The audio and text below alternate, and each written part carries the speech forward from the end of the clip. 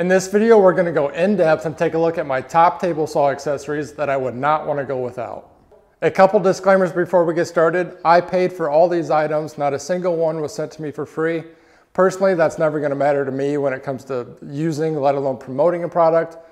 But I know I'm not naive to people who are getting paid to promote subpar products all the time. So I'm not naive to that either. So it's always nice to make that known. Secondly, you don't need any of this. All you need is a blade and power to plug the saw in.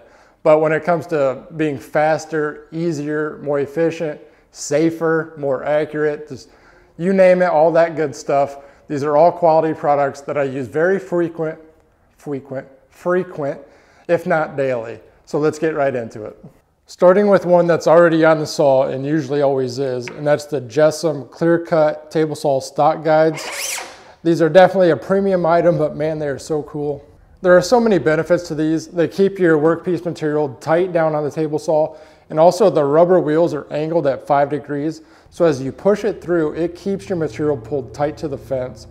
You can imagine how helpful this would be, especially on bigger, heavier pieces. But just watch as I push this through, not even anywhere near the fence, but it's automatically gonna pull it tight. The guides also have one-way bearings, meaning the wheels can only roll forwards, not backwards.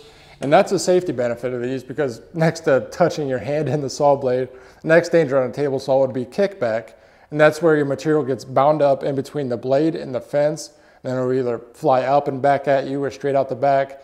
And you should stand off to the side to avoid that, but that's not always possible. So with these, at least, you have that added safety benefit of your material, even if it gets bound up, it can't pull back up, shoot out at you. It can only go forwards. As you can see, it's quick to get these up out of the way, just the big knob right up on top. They store out of the way right up on the fence. And then real quick sit up as well. Whatever height you're using, I got a thicker piece here. You'll just take this and then set your wood right under the metal part there and then lock it down. And then when you run you through, the wheels will engage exactly where they should. The guides come on this track and just these two knobs here. You can adjust where that is. I just keep one in front of the blade and one right behind it. Tighten that down. And this is made to be screwed right into your fence with self-tapping metal screws. And as you can see, I didn't want to do that. So shout out to whoever came up with this idea. It's something I just saw online. And that's using a piece of 3/4 plywood with these mag switches, which are what they sound like, magnetic switches where you can turn them on and off. Now these definitely aren't cheap either. It's an added expense here, but I use these for other jigs as well. I can just unscrew these from the wood and use them elsewhere. But just really nice, all we gotta do is turn these two knobs on the two magnets and lift the whole thing up off the saw. Next on the list is the Kreg Precision Setup Bars. And this is really helpful when it comes to setting up for things like rabbets, dados, lap joints, any type of joinery like that where accuracy matters. This is where these are really helpful.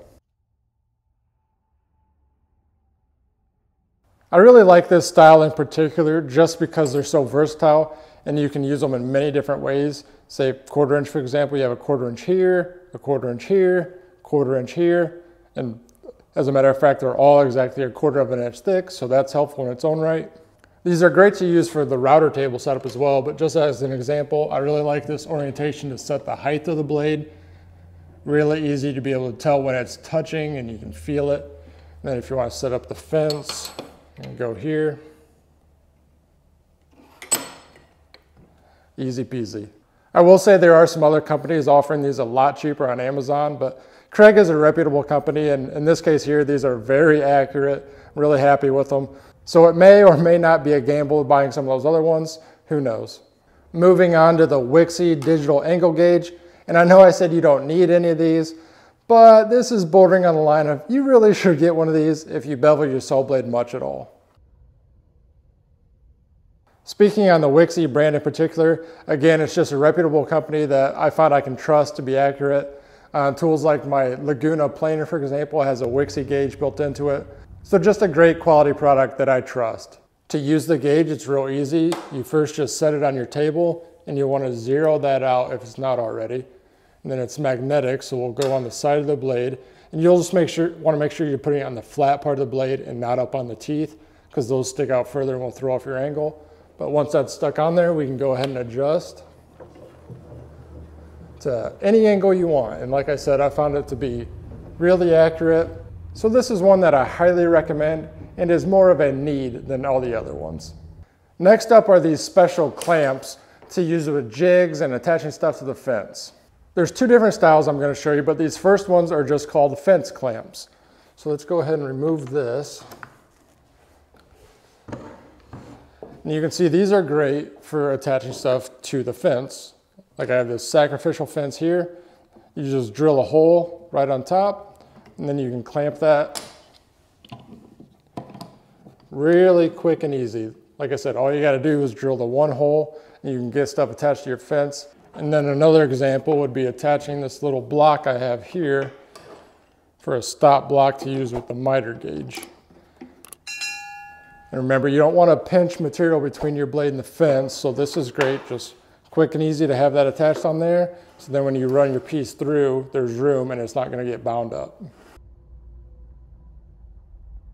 The other clamps I use a lot on the table saw, more so for making jigs, are the micro jig dovetail clamps.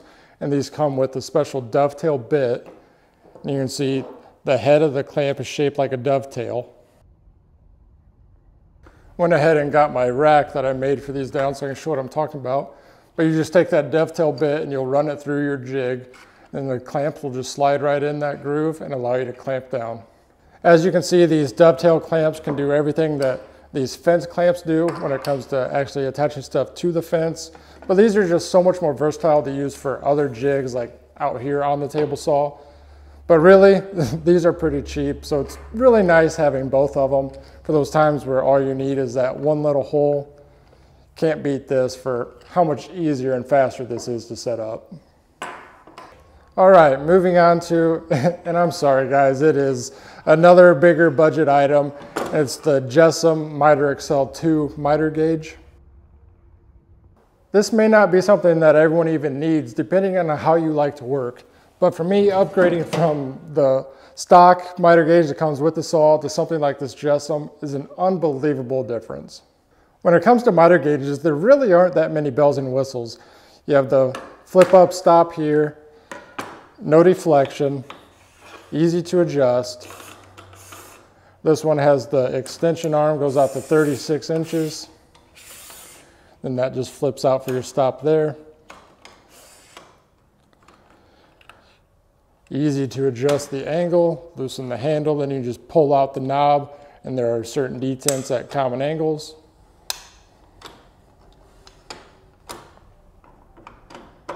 The differences in miter gauges is going to come with quality of the materials, accuracy, and adjustability. There are some miter gauges that if they don't come square out of the box, you literally can't adjust them, and that's just crazy to me. But plenty of adjustability in this if it doesn't already come set up. And just like the stock guides that I started the video with, JESSOM is known for their quality products. And really there's not much more I'm going to say about it. I'm sure most of you know Mark from the Wood Whisperer. If you're watching these type of videos on YouTube, not too long ago he did a really in-depth video going over basically every miter gauge on the market. And I had this before he made that video, but he ended up picking JESSOM as his overall favorite out of all of them, and everything he had to say about it just reaffirmed what I believe about it too. So if you're interested in looking for a quality miter gauge, I highly recommend checking out that video. Now my last accessory that I highly recommend for your table saw is a shameless plug for my latest build video and plans for this cabinet here. It is so nice having all this stuff, plus a lot more, stored right here under the wing of the table saw. But that's it. No gimmicky products, just high quality stuff that I'm using all the time here on the table saw. Hopefully you guys enjoyed the video. I usually stick to just doing build videos, but let me know down in the comments if you like this type of content sprinkled in between as well. Until next time, take care.